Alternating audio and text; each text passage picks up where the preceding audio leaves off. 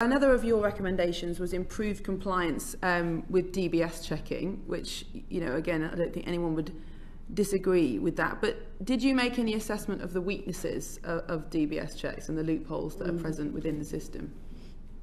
We did. Yeah. Mr. Brown will speak about this. Yes, we did. So let's deal with domestically first. So one of the big weaknesses is that there is already a duty that where a professional body, General Medical Council, for example, opens an investigation into an individual that they are responsible for, there is a requirement to let the DBS know that, so they can be taken into account with other information that might already be held by the DBS in that person's disclosure. And it isn't just whether that information is disclosed, because of course the barring function of the DBS doesn't always rely on one piece of information. Sometimes the bar is made because of the culmination of information rather than just a single piece. And that might not be actual criminal convictions. It might not be convictions.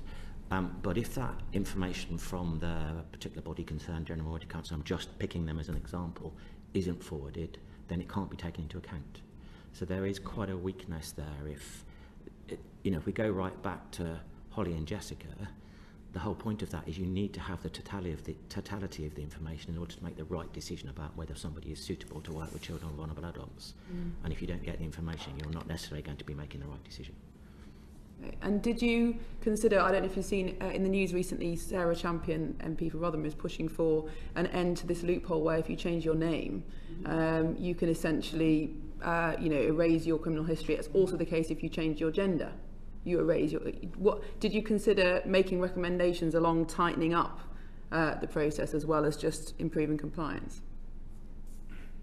So I don't think the panel did that specifically. I mean, it is already a requirement that you, on your DBS check, you put all the names you've been known by.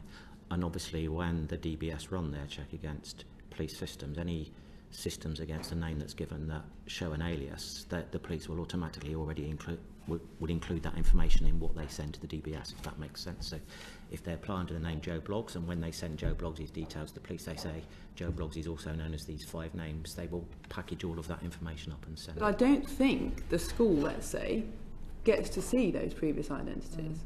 And it's certainly the case with gender, because you can go down a kind of, I can't remember the name of it, but enhanced privacy, where, let's say you're a man, you've changed your gender to a woman, self-ID, no gender recognition certificate required, the school may never know and wouldn't be allowed to ask you if you were previously a man. Do you think that's a loophole and actually something that somebody who's predatory might seek to exploit?